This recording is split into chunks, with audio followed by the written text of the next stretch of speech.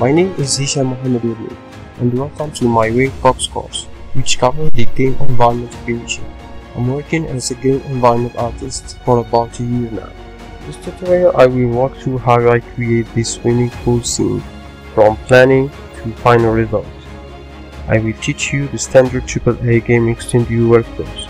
We will be using the industry-related software, such as Maya for modeling and blackout, Substance Designer and Painter for texturing, ZBrush for sculpting, and finally bring everything inside of Agent to render our final scene. I hope you enjoy this journey with me and learn some new techniques.